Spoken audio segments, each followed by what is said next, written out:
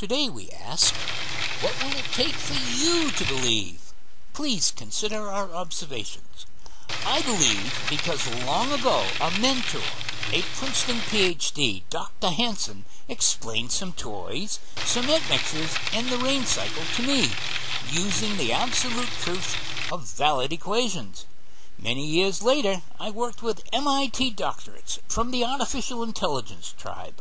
They had a perfect controller dream. Using powerful computers, invented by somebody else, their controller would enable robots to hit a baseball perfectly, even if the sweet spot was slightly missed. They made a machine to demonstrate so everyone would believe them. The controller software was almost perfect. The machine and the business plan failed. Knowing about the cement mixer enigma, a humble or naive technician asked how much energy was destroyed and saw some embarrassment red. The doctorates wanted to swing this, but because of the cement mixer reactions, this was the best they could do. Neither profiteers nor politicians were interested, even if they could swing the bat. I wanted to include an observation based on what I learned from Dad and Mrs. Smith, but I was outvoted.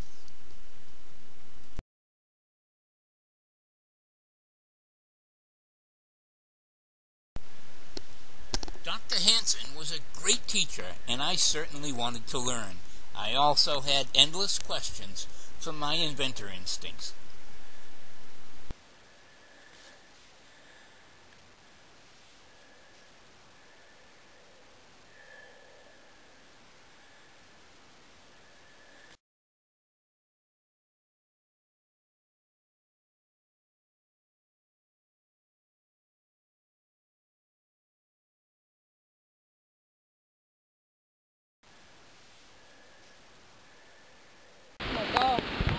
Oh, yeah.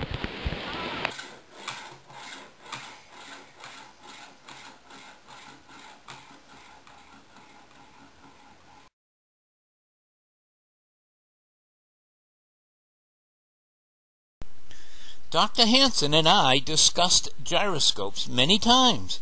I wondered if gyroscopic forces could produce free energy. He confirmed there are no gyroscopic forces or torque. All spinning objects have higher angular inertia in perpendicular axes, just like more inertia when rolling than when swinging on a string. I am not sure which of these is true.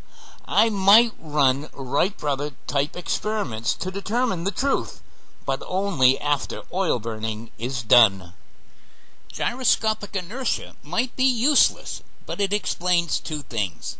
Professor Lewin did not show this experiment to his class, because in this quadrant there is logarithmic decay. Logarithmic decay is commonly expressed in time terms of half-life, like radioactive decay. Logarithmic energy decay is part of the useful invention that balances jet engines.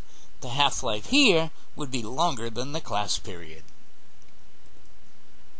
We are all aware of what happens when half-life decay is sped up. This effect can be shown less violently with freezing water or laminar flow in pipes. Unfortunately, those two half-life reactions without heat are not reversible. We are more interested in the reversible stuff that happens up top. Let's call it the opposite polarity. There is no half-life decay in this quadrant.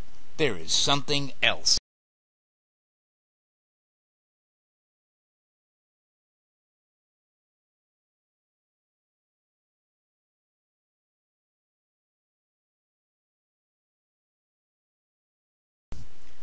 My hypothesis: Professor Lewin's equipment might be able to show that the something else is energy transfer between the red and yellow gimbal axes. If the hypothesis is true, a less than perfect gyroscope would scoot across the floor and fall over violently. It should fall over the same way without the scoop. Some objects would be impossible to spin.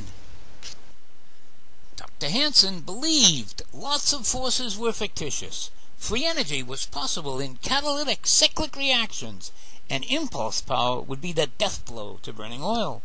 So he told me not to come back with more free energy schemes until I had some answers. All but Dr. Hansen's fourth requirement to believe in no more oil have been addressed here. The fourth will be addressed in the next class. Wrapping up, when will you believe? Here are some of your options.